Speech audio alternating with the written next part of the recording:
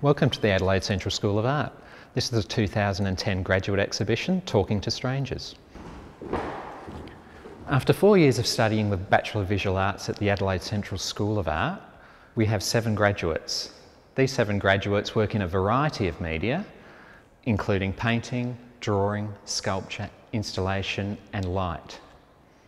Cathy Milne's paintings show a great sense of movement as they display teenagers tumbling through space, jumping into pictorial water. Deborah Morley works with spills, drips and gravity. She's created these sculptures and these drip drawings from that basis. This is Ruby Chu. She's really interested in glamour and masquerade. She's got false birds, false roses, a face paint, leopard skin prints.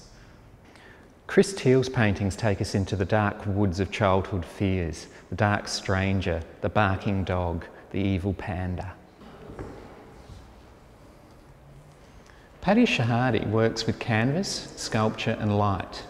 Her real subject is light, the colour and the beauty of it. Didi Devereux's made these remarkable woolen sculptures on Hessian sacks. The colour, the texture, it's very reminiscent of the central tablelands in New South Wales where she grew up. These are Lucy Turnbull's beautiful paintings. They show relationships between people, gestures, arms twined together, intimate. Outside of the main gallery, there are also satellite exhibitions of the students' extended body of work. Take time to come in and see the work.